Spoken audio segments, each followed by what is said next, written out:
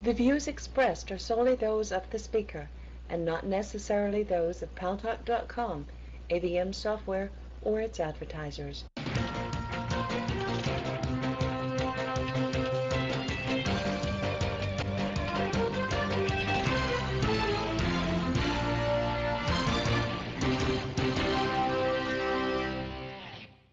News Talk is online. News Talk Online is a production of Paltalk.com, the largest multimedia interactive program on the internet with more than 4 million unique users on demand on iTunes and on YouTube.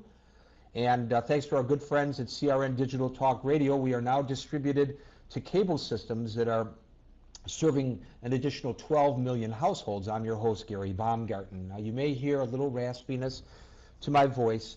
I was coming in to do the show today, and I was standing on the train platform, and this squall came across that dumped a gazillion gallons of water on me. It came across horizontal. It was like a little squall that came across, and I got soaked through and through. Then you get on the train, and you sit on the train for an hour and a half coming into the city, and there's no way to dry off. And I think I've caught myself a bit of a cold, but fortunately it is Friday, and hopefully by Monday I will have recuperated, so please bear with me. Yes, those of you who are commenting in text in our virtual auditorium, I am not at the Paltalk studio. I'm actually at the Mark Production House in Midtown Manhattan, right at Times Square. This production house is the house that is producing the live reality television show on Lifetime that runs from 9:30 to 10 o'clock Eastern Time on Lifetime, called Matched in Manhattan. And the host of that show, Matt Titus, and his lovely wife, Tamsin Fadal, then come here into this environment at 10 o'clock to hold a chat on relationships. The name of that show is called Why Hasn't He Called? It's done in conjunction with Lifetime Cable Television.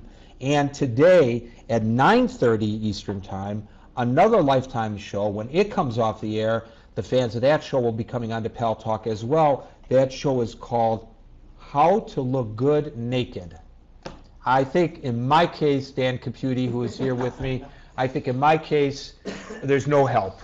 That's why I always wear clothes, even in the locker room.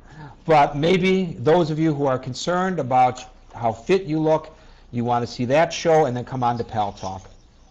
So anyways, that's that deal. Anyway, we're here to discuss more serious issues. You know,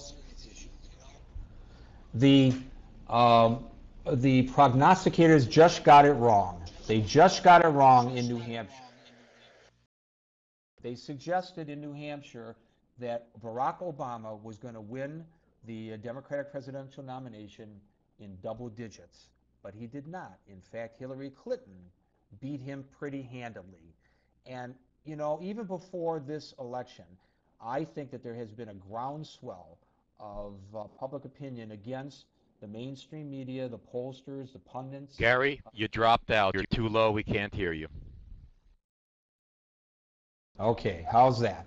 Even before this election in New Hampshire, I think there was a groundswell of belief among the American people that they no longer trusted the news media, the pollsters, the political pundits to tell them who they ought to be voting for, basically. And I thought it would be a good idea to call into our show today Stephen Hill to kind of give us his perspective, try to tell us where we go now with the presidential campaign. Stephen is the director of the Political Reform Program at the New America Foundation.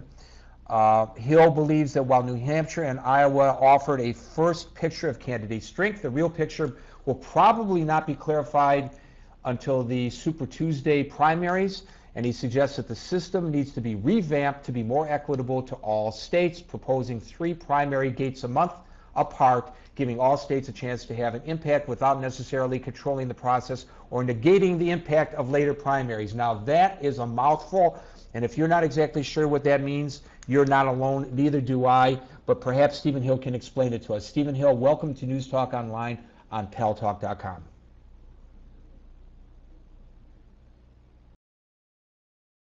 And boys, we are not hearing the guests now.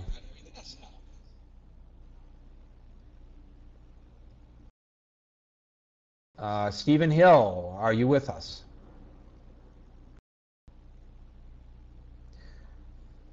Well, I'm not hearing Stephen Hill. While Boaz is trying to straighten that out, I want to let people, he dropped off the telephone. After such a great introduction, he dropped off of the telephone. So I'm going to start going down the list of callers and give you a chance to talk, but if you want to participate again after Stephen joins us, we will allow for you to do that as well. I'm going to go to Matt in Wichita as my first caller. Matt, welcome to News Talk Online on Paltalk.com. Yes, Gary, there's been some developments in New Hampshire as we speak in the last couple of hours in New Hampshire. We have there's people on the ground from the Kucinich office down there has filed and asked for a recount. There's also been a Ron Paul that has paid the Secretary of State in New Hampshire $2,000 for a recount. This is coming out of New Hampshire. I expect a press conference in the next 24 hours. Back to you, Gary. Well, Matt, that's very good. Of course, it's his prerogative to call for a recount, and this stems from a family of three who claims in affidavit that they voted for Ron Paul, but in their polling station, there were no votes counted on behalf of Ron Paul. But that does not necessarily indicate voter fraud, and if it is voter fraud, it's not enough necessarily to change the outcome of the election. So I don't know what really is to be gained by all this myself.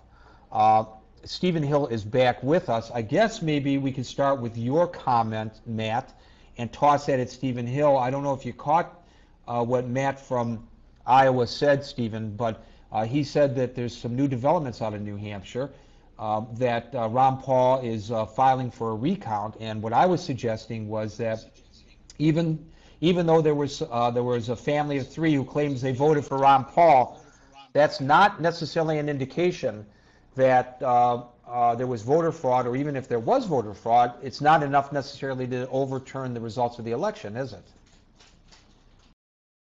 Right. By New Hampshire law, candidates that finish within a certain margin of the victor have a right to ask for a recount, but Ron Paul would not fit that, so he would have to pay for that recount himself. So it's really a matter of whether he's willing to pay that to find out what whatever information he's trying to get. Stephen Hill, director of the Political Reform Program at the New America Foundation. I'm wondering, let's talk about this for a second, and let's get to the more global issue of what happened in New Hampshire. As I understand it, and from my covering of elections that were challenged in the past, even if you can prove fraud or a poor count, it is totally meaningless unless you can prove that there were enough votes lost to change the outcome of the election, right? Well, I mean, there's several different goals that you have in a situation like that. One would be to see if the outcome of the election was in fact affected, and that certainly is the most important goal. But then the other goal would be if for some reason the voting equipment didn't work or something about the election administration was off, you'd want to discover that regardless of the outcome of the election changing, because it could affect future elections. If it's an issue of voting equipment, there may be other states that use that particular voting equipment, and if you've found some sort of defect in that equipment, you certainly want to know about it and alert the other states to that. So